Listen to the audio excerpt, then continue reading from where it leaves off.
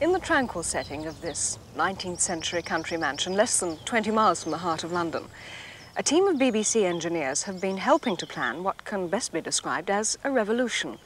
A revolution, that is, in communication, and one that will reach straight into the home through that familiar piece of furniture, the television set. What's involved is a program system of an entirely new kind, for this one has been designed quite deliberately to put the ultimate power into the hands of every individual member of the viewing audience. The power, that is, to choose not just which part of the program you want to watch, but also when. And it's all done at the touch of a button.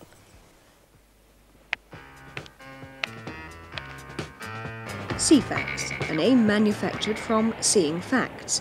And although the word is as yet unlikely to be a familiar one to the casual window shopper, there isn't much doubt about the interest aroused whenever the 2-year experimental service operated by the BBC has been on public view. Up until now, though, television sets able to receive the new service have been measured in tens rather than hundreds. This will be changing all the time as the financial... Right. The index is changing. If the index changes, it can be updated more or less instantly. Okay. There have been regular 7-days-a-week transmissions since September 1974, just 1 week after the government sanctioned a full-scale experiment and less than 2 years after Ceefax was first announced. And so, the corporation's national television headquarters in West London has become the home also of push-button instant information. In a specially built newsroom on the 7th floor, an embryonic Ceefax editorial unit has taken shape under the guidance of a journalist editor, Colin McIntyre. Alongside him, a group of pioneers have started to turn this fledgling into a new form of journalism, which, for all its reliance on electronics and computer technology, takes its base from the old-fashioned written word. Comparison with print doesn't end there. Ceefax sub-editor Ian Morton Smith. Like any news service, Ceefax depends largely for its output on news agencies. Here we have a teleprinter from the Press Association, and here we have the BBC's own news service, General News Service at Broadcasting House. The sub-editor, when he wanted to get some news, would tear off the paper and then walk over to the visual display unit, which is simply a television monitor linked electronically to a typewriter keyboard, and then onto the computer. And what I'm going to do now is to update the news headlines. So first of all, I have to ask the computer to display the news headlines page.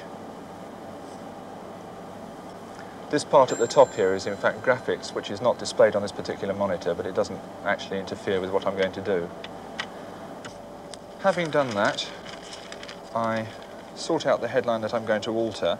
This one is in fact about a fire in Hampshire where hundreds of firemen and soldiers are fighting a blaze that covers 2 square miles of heathland. So first of all, I'm going to change the time, and then I go down and overtype this particular headline.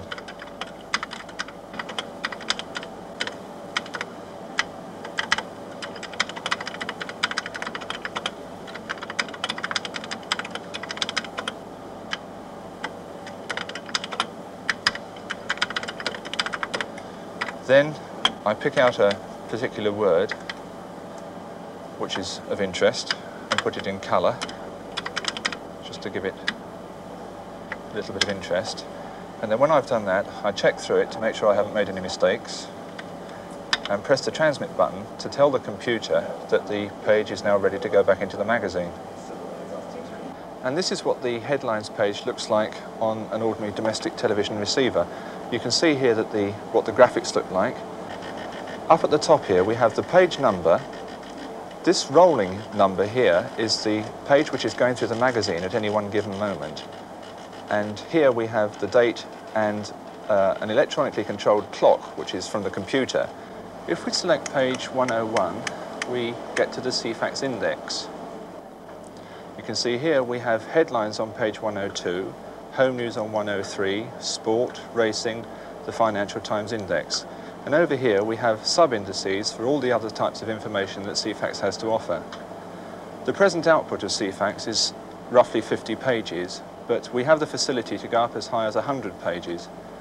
That 100 pages constitutes what we call a magazine, and we could put out one magazine on BBC One and a totally different magazine on BBC Two. A good example of a Ceefax information page is the air travel news on page 113. Again, we have the slight pause for access time while this running number reaches 113. When that number corresponds with that, the page will appear like that. This is what we call a cycling B page, and here we have 4 sub-pages which appear on a set time scale. These times are preset by the visual display unit operator through the computer. Another example of a Ceefax page is page 115, which is the weather map. And here we can draw a map of Great Britain using our graphics facility. It should be coming up just about now. Here we use different colours for different weather conditions, so you can see at a glance the weather conditions in your area.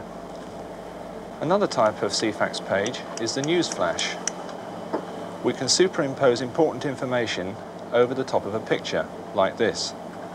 This little box here is constructed on the visual display unit, and then we just type the information into the box and send it out on network. The viewer at home would be able to program his set so that these sorts of news flashes came up automatically, and then when he'd seen them, he just presses the button on this control unit to get it to vanish. A similar sort of page to that is the subtitle page, which again is constructed in the little box at the bottom of the screen, like that. These sort of pages could be used for subtitling for deaf people, or indeed in foreign languages. Ceefax can use up to 6 colours plus white, and also we have a flashing facility, like that. The graphic designs which you've seen so far are made up with shapes like this on a special visual display unit, and all these shapes correspond to letters and to numbers. The graphics which I told you about just now can be made up using this special black and white graphic visual display unit, and simply by typing letters which correspond to graphic shapes, we can build up pictures and words like this.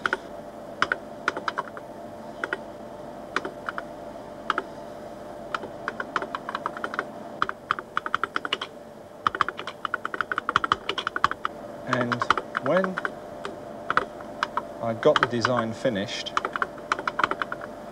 completely, I just press a button and puncture tape, which would then be fed into the computer, like that. Ceefax and Oracle, sometimes referred to by the generic term of teletext, have come a long way in a short time, especially since the manufacturing and broadcasting sides agreed on a common specification so that it's possible to receive both services on the same television set. But even in what's regarded still as being a very early stage in its development, it's quite clear that teletext won't be regarded as having arrived until domestic situations like these are happening en masse. By the time that does happen, the decoder should be hidden inside and not added on to the box in the corner. And it'll be possible to flick out of ordinary television programs through individual Ceefax pages and then back again without trailing any flexes and also without getting out of your own comfortable armchair. But undoubtedly, the ultimate success of Ceefax probably depends on one thing, apart that is from the obvious matter of economics, and that's content appeal. Will news headlines, business information, consumer matters, travel, sports results and the weather remain as the basic staple diet of the 100-page magazines of the future? Or will Ceefax also provide, shall we say, company accounts, condensed books, plays, television programs and so on? Could Ceefax also forge tremendous links between minority groups such as the deaf and cooperate in educational facilities like the Open University? And what about a Eurofax, especially as the United Kingdom standard has already proved itself potentially exportable? But then, going to the other extreme, there's the question of miniature Ceefax operations by feeding in groups of pages of a purely local interest. That would open up all sorts of possibilities, like providing information on suburban train timetables, and even what was showing at the local cinema.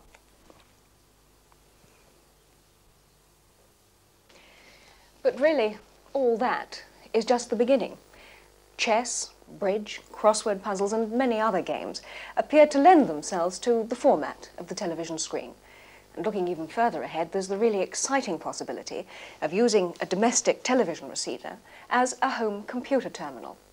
In fact, one day, using yet another piece of home equipment, the telephone, it's quite likely that I shall be able to dial my local bank and ask for a private, televised view of my financial position. Far-fetched? Well, hardly.